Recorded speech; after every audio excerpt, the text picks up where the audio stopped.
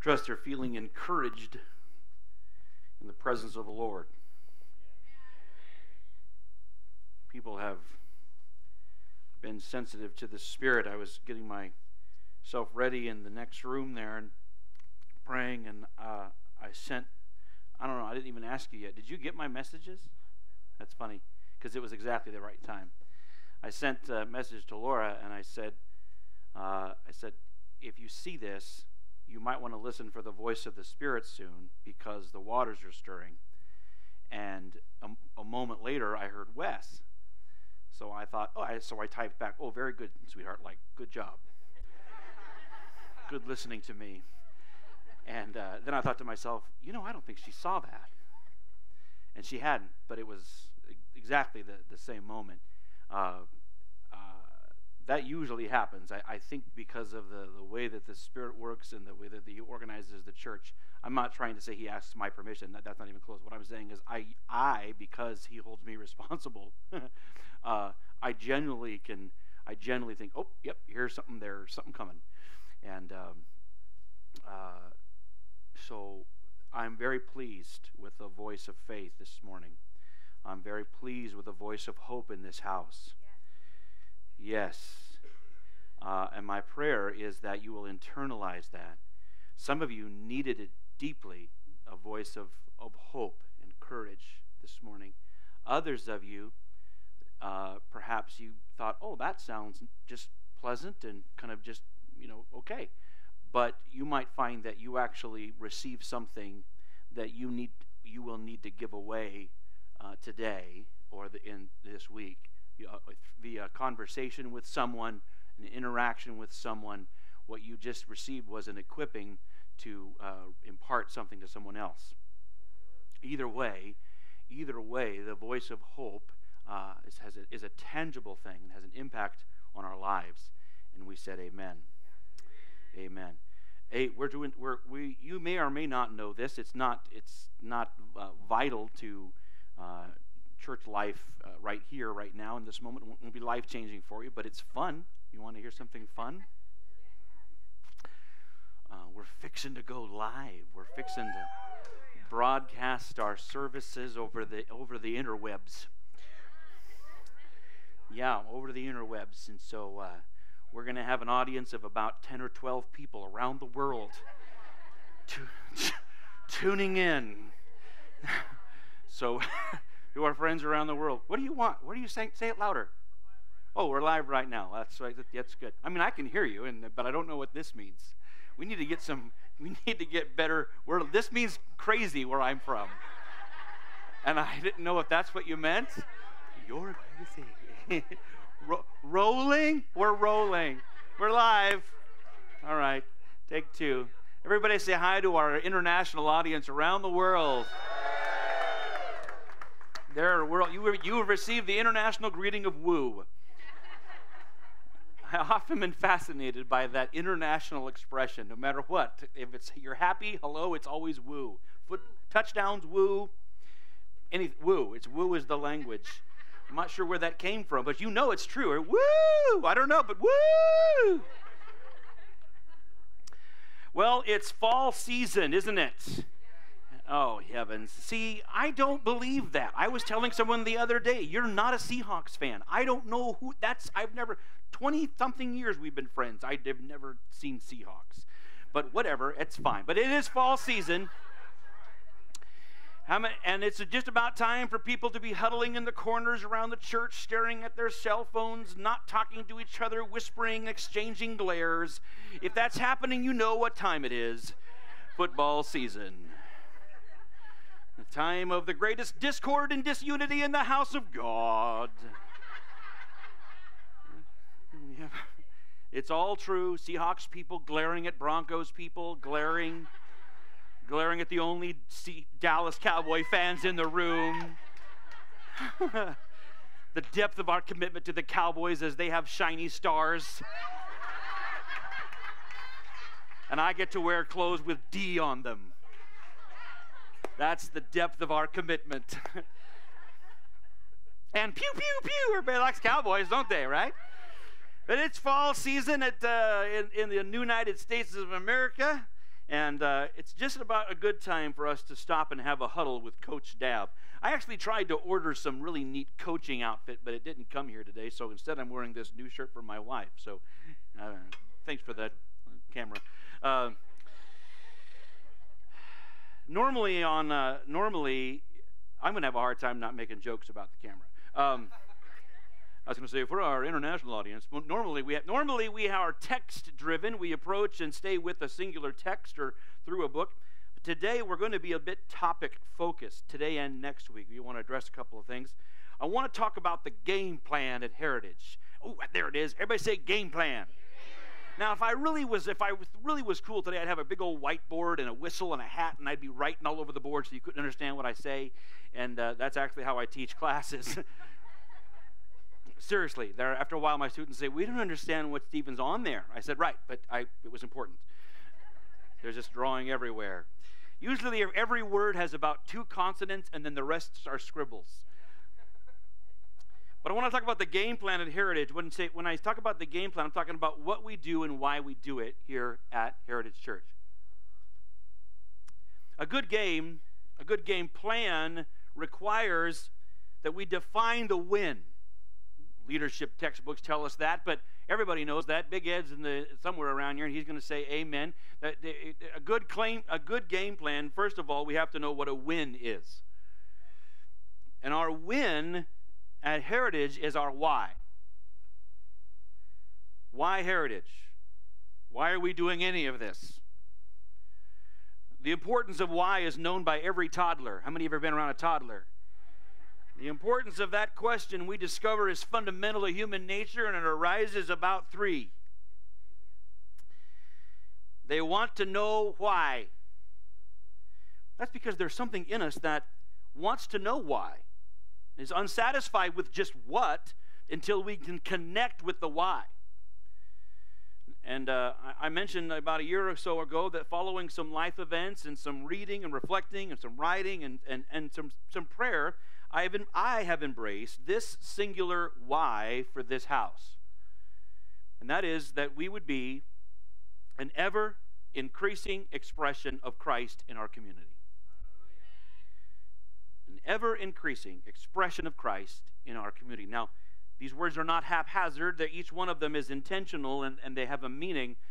To express means to convey. It means to show, to demonstrate, to reveal or manifest.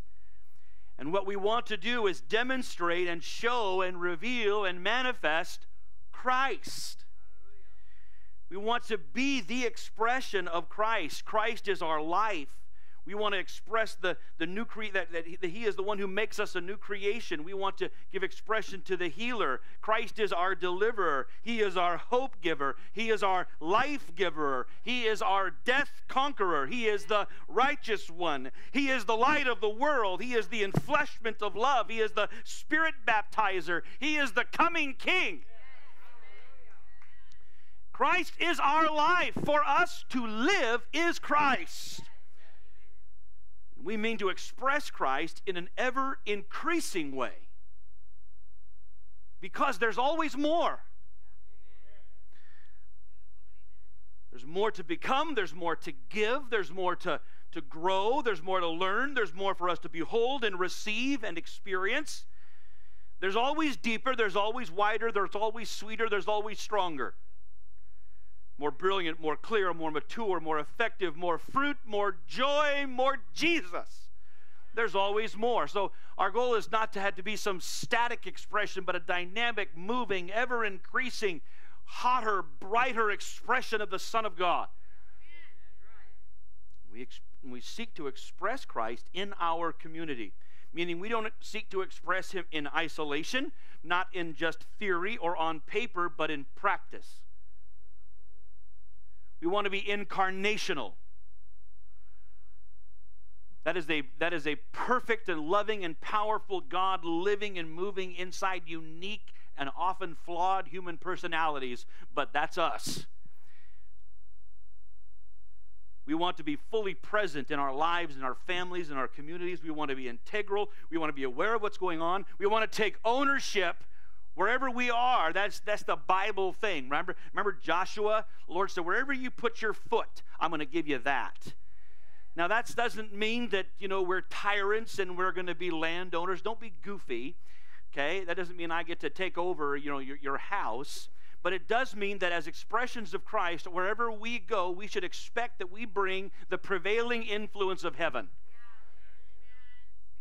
That's our expectation. Our expectation is not to hide in a corner or wait at the bus stop for the first bus out of here, but that wherever we go, we bring the prevailing influence of heaven. We want to connect and influence. We want to make contact. Salt, for salt to do something, it has to be different than what it's touching, but it must touch it.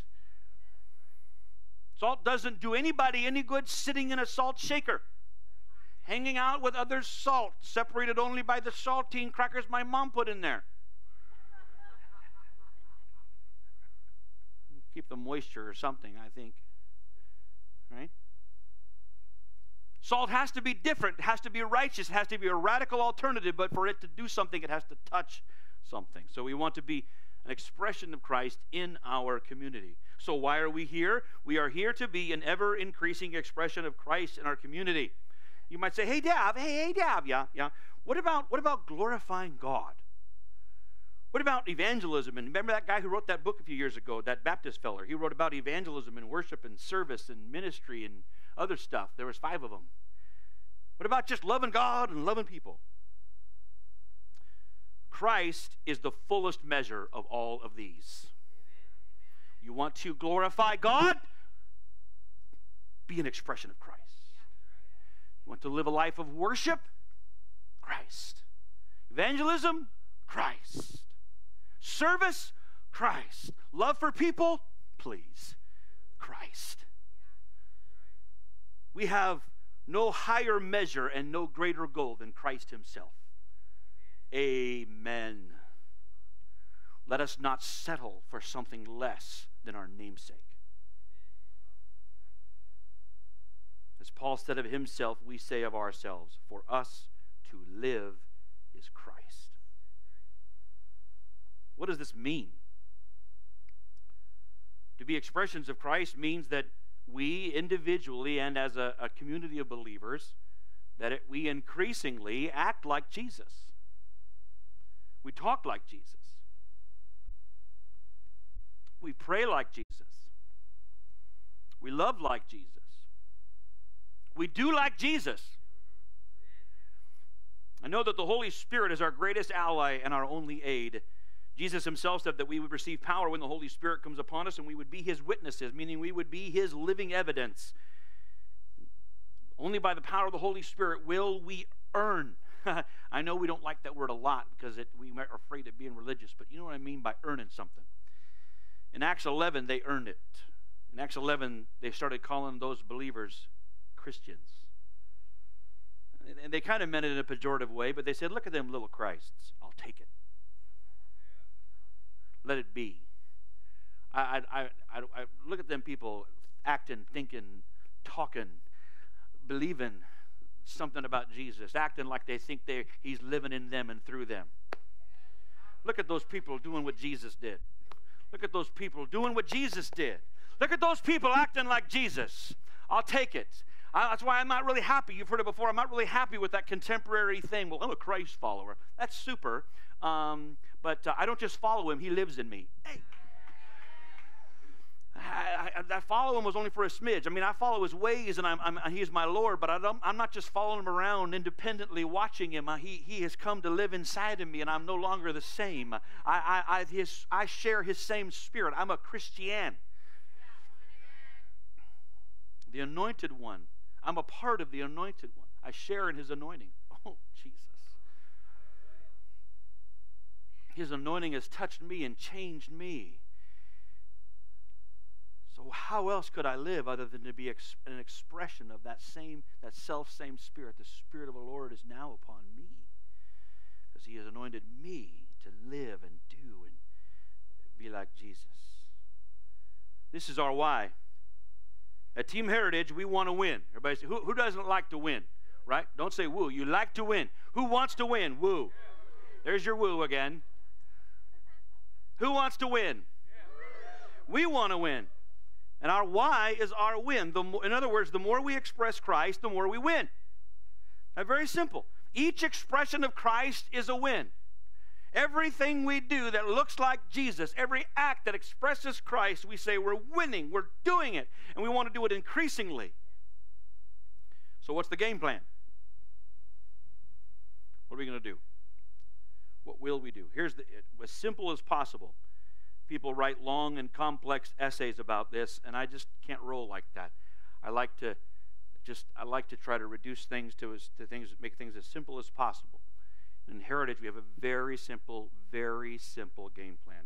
It's 3 words: gather, grow, go. That's it. Say it with me, please. Gather, grow, go. It's our streamlined game plan. We will, first of all, we gather. Everybody say, we gather.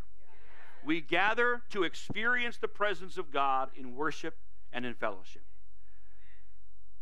We gather to be the habitation of the Spirit. We gather to experience and enjoy the presence of the Lord, to be affected by Him together. If we're going to, remember Peter said, such as I have, I give. For us to express, for us to continually or increasingly express something, it really means that we increasingly and continually need to be experiencing something.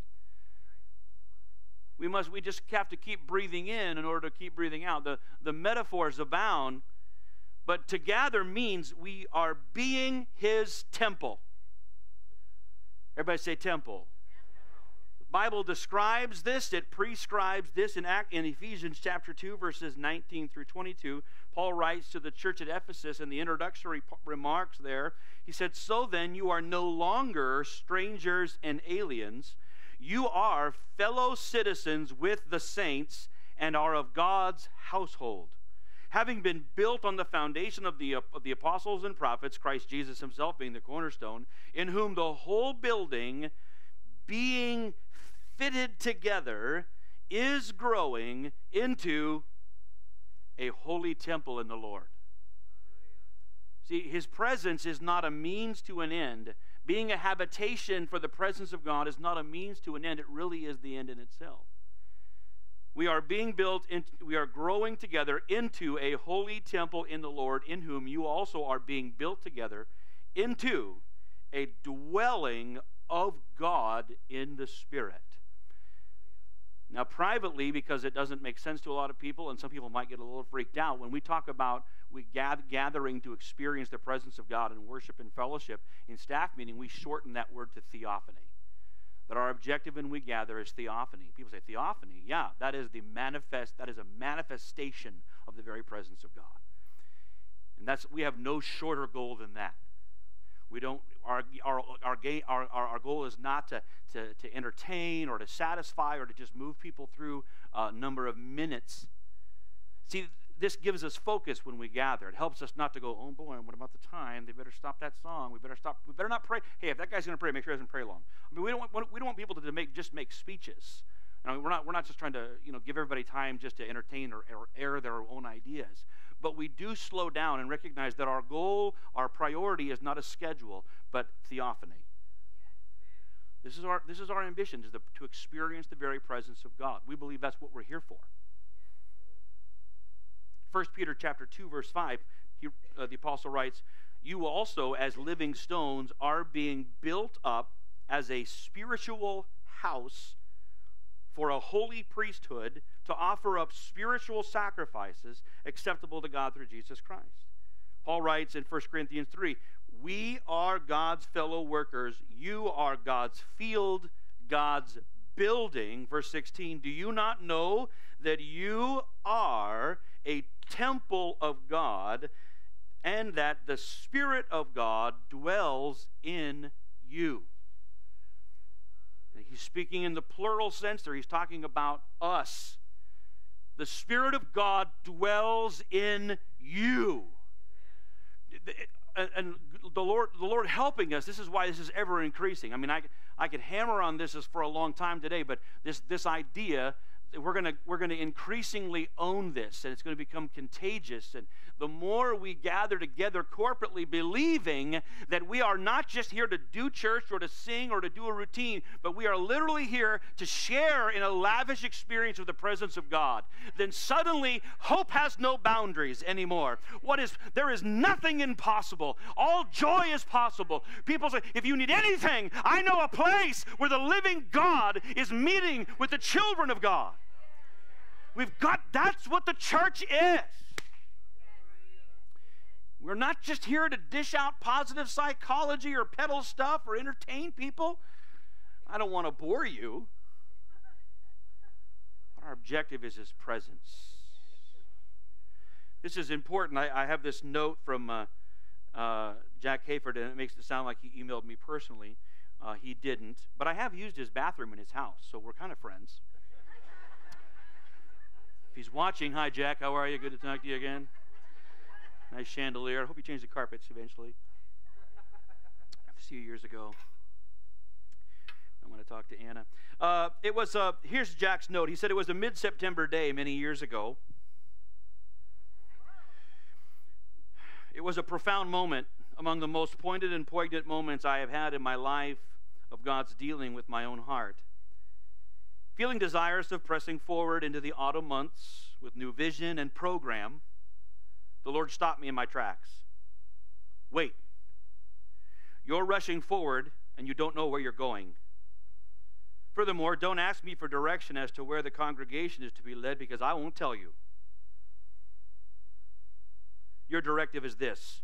Number one, you draw near to me. And number two, you are to call the congregation to draw near to me. Don't concern yourselves with action or activity. Just draw close to me. Then as you walk to me, I'll lead you where you're going. You'll arrive in my perfect will because we are moving together side by side. Jack responds to us now. He says, as we enter the glorious fall season, I encourage you not to be distracted by the action and activity going on around you, and instead to pursue the Lord with fresh fire and renewed passion. He says, let us answer the Lord Jesus' call to draw near to Him, laying aside personal convenience and demonstrating our hunger for more of His life, His grace, His character in us all. He says, let us hunger and thirst after a closer and deeper walk with Jesus Christ, not supposing that we can earn it, but that through seeking Him we might learn. Let us study His Word, which is full of principles that will teach us to break bonds and release spiritual power in our lives, and to engage in prayer power as we intercede for the world around us. We gather to experience the presence of God. We do this, our game plan includes primary processes, and those are things that we basically look at, we do every week. The thing we do every week as a church to focus on, to experience the presence of the Lord is Sunday morning. We emphasize that our main thing that we do, that to make sure that we facilitate this process, is to gather on Sunday mornings. But we also have other things that we do that if it's not something that happens every week, we call it a secondary and or auxiliary process.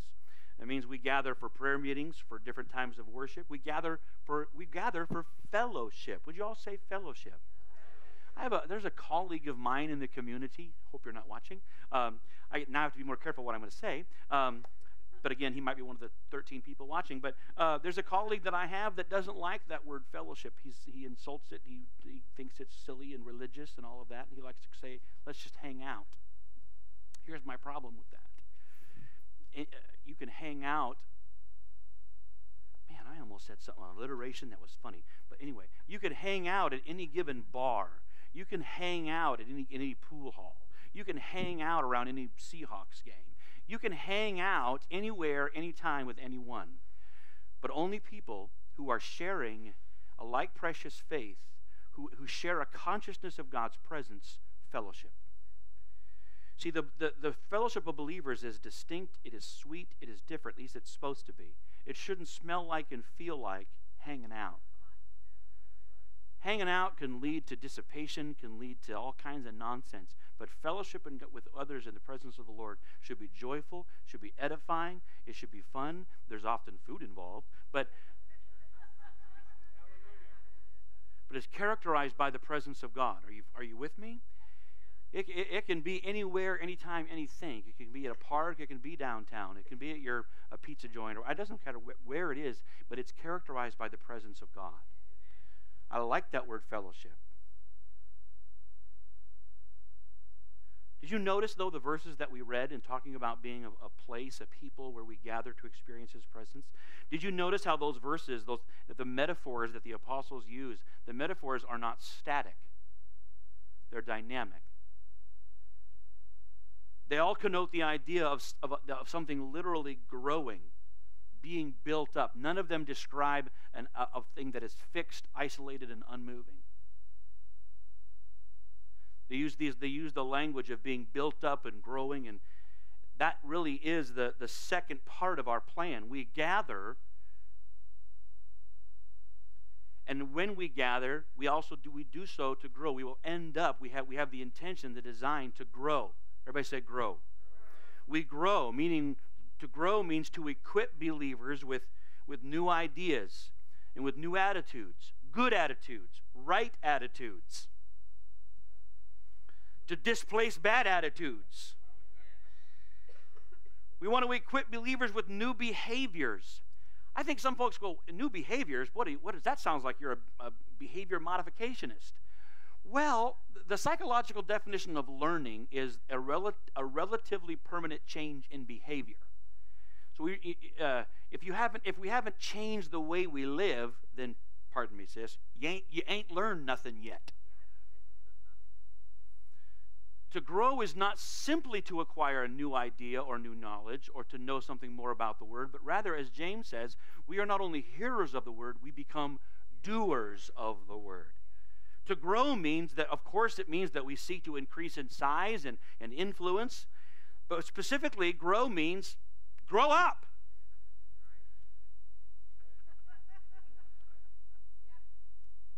Yeah, grow up. Grow means that we are being disciples. Gather means that we are being His temple. Grow means that we are being disciples. We are learning. We are learning. We're changing. We're growing up. We refuse to stay the same. No matter where we are chronologically in our faith or our body age, we refuse to stay the same. Ephesians chapter 4, verses 11 through 13, Paul continues on this idea in Ephesians. He says, and He gave some as apostles, and some as prophets, and some as evangelists, and some as pastors and teachers, for the equipping of the saints, for the work of service, to the building up of the body of Christ, until we all attain to the unity of faith and of the knowledge of the Son of God, to a mature man, to the measure of the stature which belongs to the fullness of Christ. We're supposed to be growing up and looking like Jesus. As a result, we are no longer to be children tossed here and there by waves and carried about by every wind of doctrine and every other social media post. By the trickery of men. That was synonymous with the aforementioned. By the craftiness in deceitful scheming. But, speaking the truth in love, ready? We are to grow up in all aspects into Him who is the head, even Christ. From whom the whole body, I'd have you join hands and weave back and forth here in a minute, but you'd be uncomfortable and want your Purell. From whom the whole body, being fitted and held together by what every joint supplies, according to the proper working of each individual part, causes the growth of the body. You cause the growth. For us to grow, guess what? We have to do this together. You know what the Bible says? Nobody grows alone. You can stay comfortable alone. The only thing you're going to grow alone is lonely and probably more wrong. We don't grow alone. We grow together with each other and by one another. I know some folks, you social people, you're full of amens right now. You're like, woo, woo, woo, high social needs, yay, people. And then you have folks that might be on the other end of the social spectrum, me and my daughter, who are like, hey, how about we just can grow by ourselves?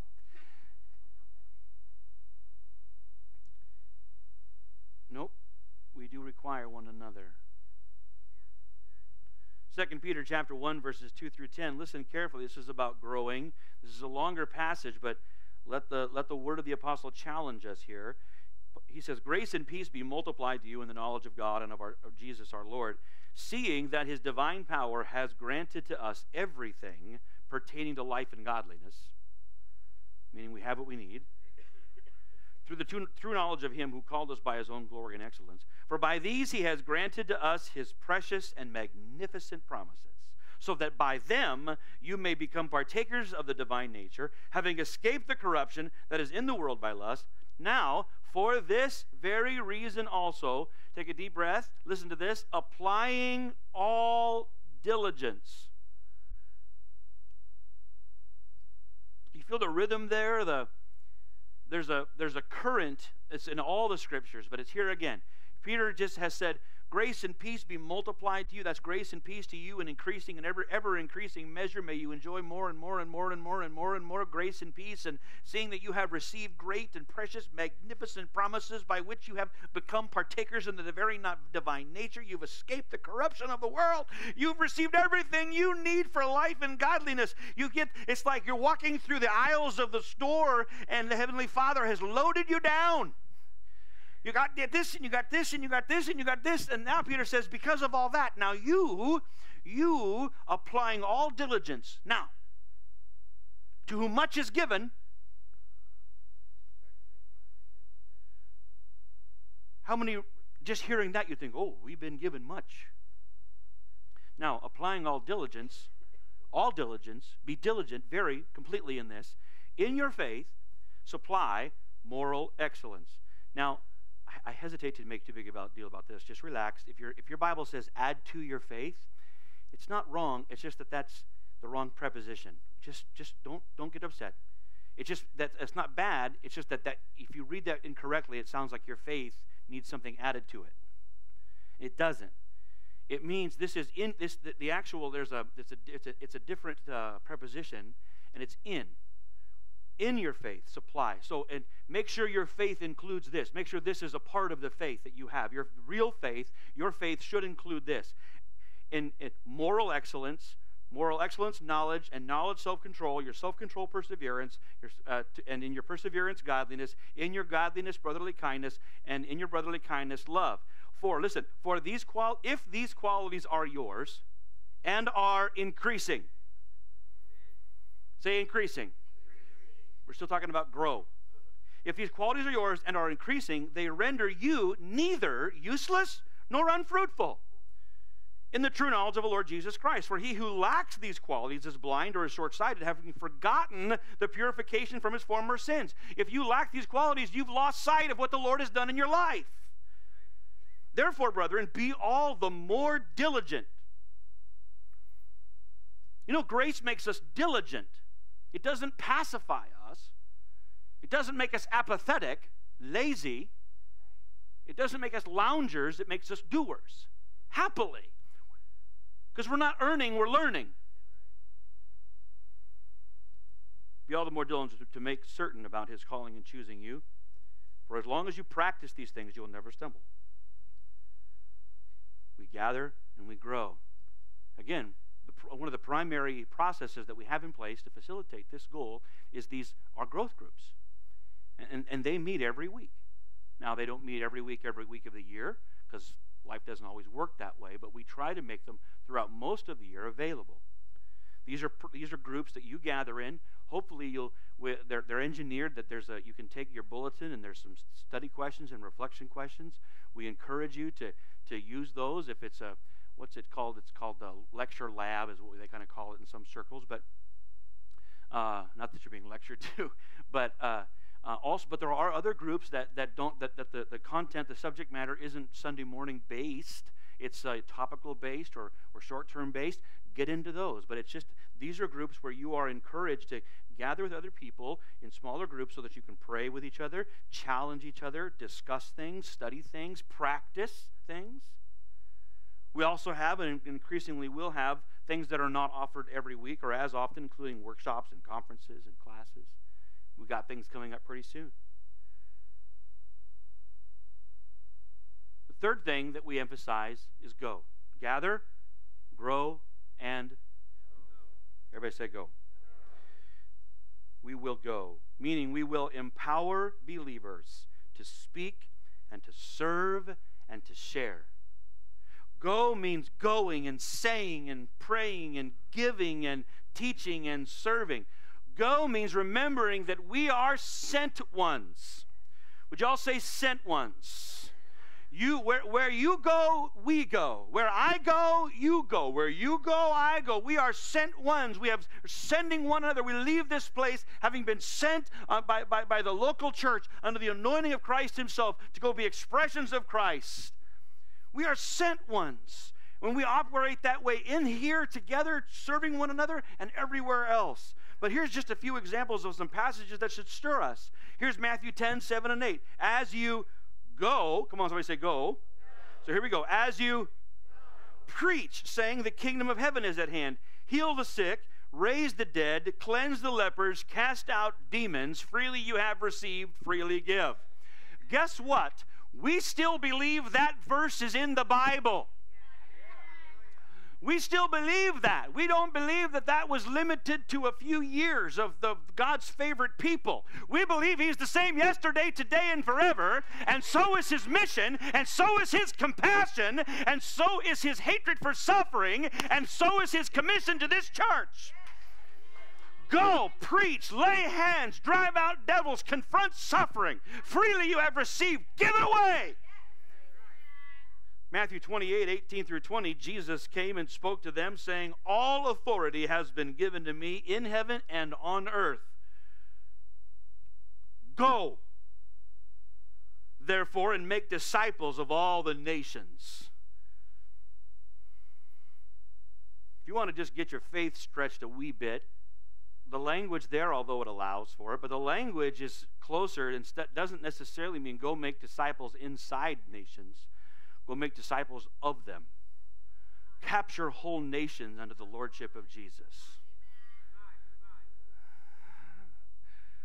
You say, that's not possible. That would require someone having all authority in heaven and on earth. Oh, someone does. Baptizing them in the name of the Father and the Son and the Holy Spirit, teaching them to observe all that I command you. And lo, I am with you always, even to the end of the age. Acts 1:8, you shall receive power when the Holy Spirit has come upon you. You shall be my witnesses in Jerusalem and Judea and Samaria, even to the remote parts of the earth. Paul writes in Romans chapter 12, since we have gifts that differ according to the grace given to us, each of us is to exercise them accordingly. If prophecy, according to the proportion of faith. If service, in his serving. He who teaches, in his teaching. He who exhorts, in his exhortation. He who gives, with all liberality. He who leads, with diligence. He who shows mercy, with cheerfulness. Whatever grace is operating in your life, give it away. 1 Peter chapter 4, 10 and 11, each of one of us has received a special gift. Employ it. Employ it. What's that mean? It means your gift doesn't, you might get to be retired, but your gifts don't. Put what the grace he's given you to work. Employ it. Give your grace a job.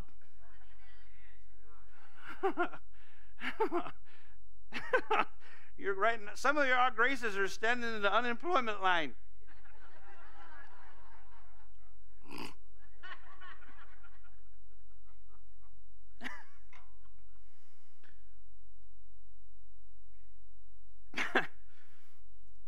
Employ it. serving one another. Wow. Serving one another as good stewards of the manifold grace of God. Wow. Whoever speaks is to do so as one who is speaking the utterances of God. If you don't think that makes me have a Mufasa moment every time I read it, you're wrong. Man, speak like God's talking. Whoever serves, do so as one who is serving by the strength which God supplies, so that in all things God may be glorified through Jesus Christ, to whom belongs the glory and dominion forever and ever. Amen. Galatians chapter 6, verses 9 and 10, Paul says, let us not lose heart in doing good.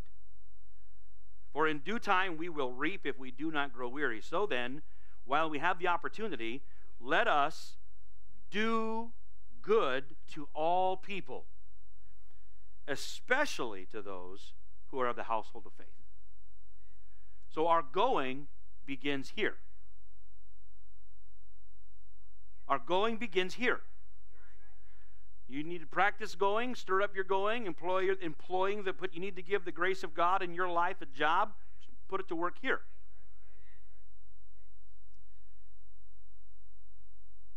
That's why our initial of the way that we try to facilitate this objective is through creating teams, ministry teams here in the house. Hospitality teams and worship teams and children's ministry teams. I mean, there's lots of teams, intercessory teams.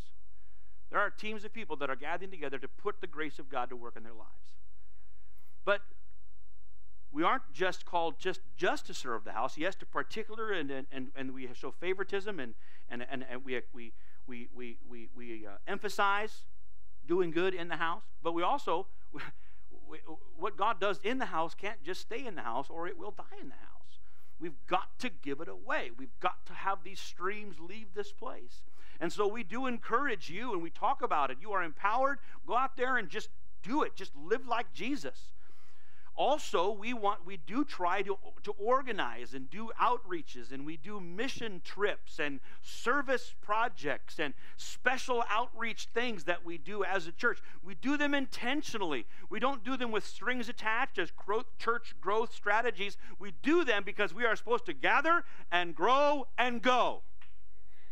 It's just part of what we're supposed to do. We are supposed to give away this grace that's in our life. And we do so, as Paul says, that Christ may be glorified. Amen. Amen. But we're not done yet. When we say it, there's always more. There's always more that we can do. Not that more that we have to do, but the opportunities are so abundant. We've got, I don't want to call people out, but I'm just so thrilled with our this is these symbols that Ben just put up. I haven't got there yet, but now that they're there, you can see them. You should look for these. We try to identify in our paperwork and in our planning that each of our processes, each of our game plan things has an icon on it so that it helps us focus. But we'll talk about that in just a second. But in terms of going, we just talked with a young gal who's moved across the country and is kind of visiting and growing to be a part of this house. But I'm just thinking, you know what? I want to make sure people know that if you come here, we want to come alongside you, and we want to partner with you and encourage with you and empower you to do something. And if you've got a passion, I'm not saying that I'm going to pay all the bills for you, but we will come alongside you, and you will have freedom, and we will encourage you. And if there's a way that we can facilitate it, we certainly will. But there's a lot more that we can do. There's a lot more pies we can stick our thumb in, and influence around this city. There's a lot more things we can be doing in terms of giving away the grace of God in our lives. Have I said this out loud yet? I've said it, but you don't understand. Not everything's dependent on people. I'm working on people, but we're getting really close to making this happen. I've told you that we want to plant a church in Cuba, right? Right? Well, I need you to pray and be thinking and be ready and just be quick, because the people I work with, including the Cubans, you understand, in Cuba, internet goes up, internet goes down, things happen, they have storms, they have changes in government, and so we don't have the luxury of, well, let's have an 18-month plan. We don't have that luxury when we work with Cuba. Okay, but there is a plan, and it is kind of under the radar, and we are working. But I'll tell you this, we are close. It could be November of this year that we plant a church right in Gitmo. Well, Guantanamo, not in the Bay, not in the prison, but right in Guantanamo, we'll plant a church. But because we're so enthusiastic and because it's so easy, how many think that in the next year we could actually plant 2 churches in Cuba? And what they've actually said, they've given us, like they've welcomed us to, I mean, not that we need it to say this, but in both places, they want to say, let's call them both heritage. Yeah, so we'd have in the south and in the north part of the island, we wanted to plant 2 churches in Cuba in the next 12 months.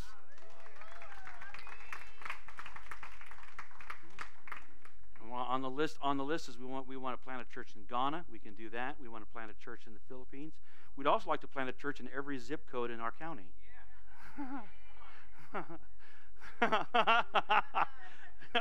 Why not? Why not? Gathering, growing, and going, they all work together. They are not independent of each other. And when they're done right, they happen at the same time. But having this game plan helps us, first of all, just to have a plan. It helps us not to neglect things and not to overemphasize other things. Nobody wants to sit on a 2-legged stool.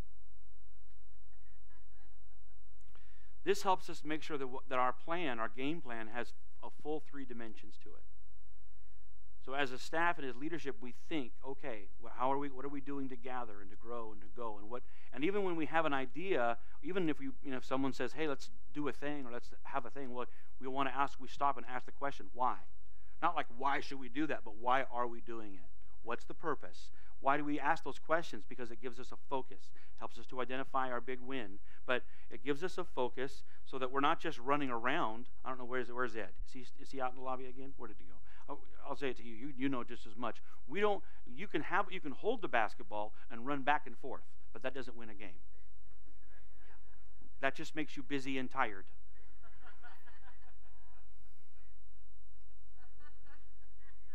If you've been around for a smidge in church, or some of you might go, oh, busy and tired. I've done that. We don't want to just be busy and tired. We want to win. We want to have a focus. We want to be able to look back and measure. We want to give it a focus. Hey, we are doing this. Our primary objective is to gather to experience the presence of the Lord in worship and fellowship. So that engineers all of our planning, all of our details. And when we look back, when we measure, how many know we should measure? When we look back and measure, we think, how do we do? How do we do? What did we accomplish? And to me, very candidly, I think about that all the time on Sunday mornings. If I think, you know what, it can't just be about me yammering. It can't just be about a thing. We have to make sure that we organize our service to facilitate the encounter, the experience of God's presence. Amen. Amen. So that's the game plan at Team Heritage. We're going to focus on the win, which is being expressions of Christ. We're going to stick to the plan. Everybody say stick to the plan. We're going to gather, grow, and go. Very simple. No more complicated, no big essays, no weird diagrams. We want to be expressions of Christ, and we'll do that by gathering, growing, and going. So my question to you is, who's in? You ready for a new season? I think it's time for us to have another winning season. Amen. Who's in? Anybody in? Let's stand. If you're in, let's stand together. We've got just some neat things coming up.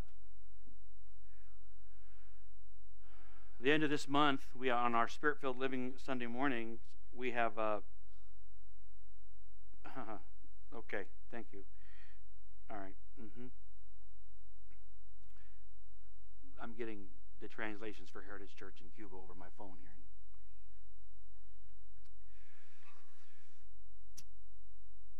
At the end of this month, we have some guests coming in for our Spirit-Filled Living Sunday morning and Sunday night.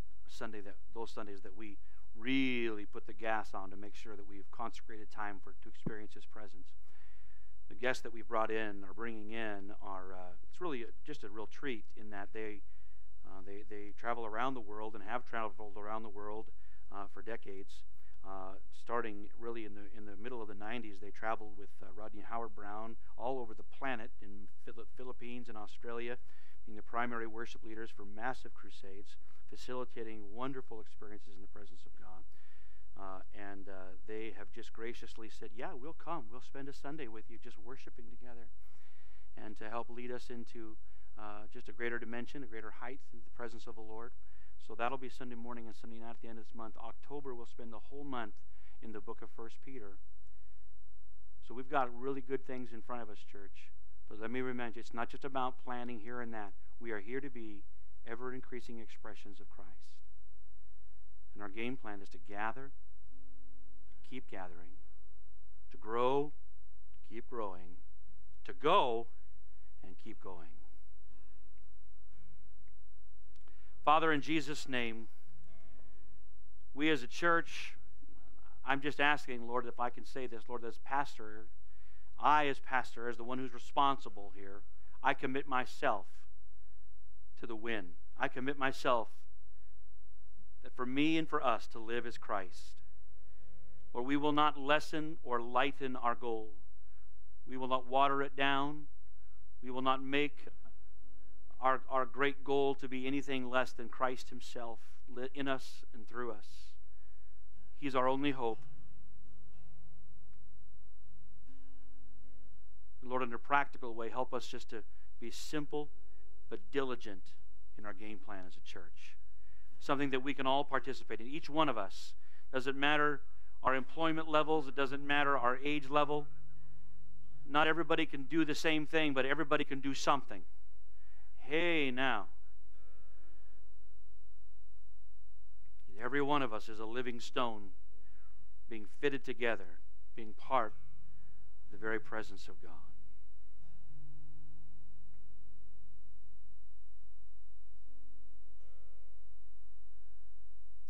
Now, Father, I'm asking boldly and clearly that you help us to draw near to you.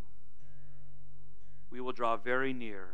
We would walk with you and learn from you, live from you.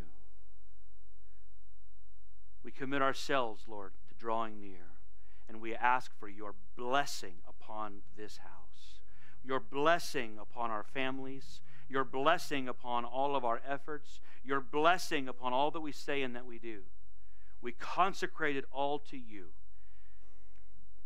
We seek and expect your blessing. In the mighty name of Jesus, if you believe that, would you say amen? Amen. Amen. All right, friends, I bless you in Jesus' name. Would you do something kind for someone on the way out the door today? Make sure that you right away start putting the grace of God to work in your life. Give it away. Be kind. Do something.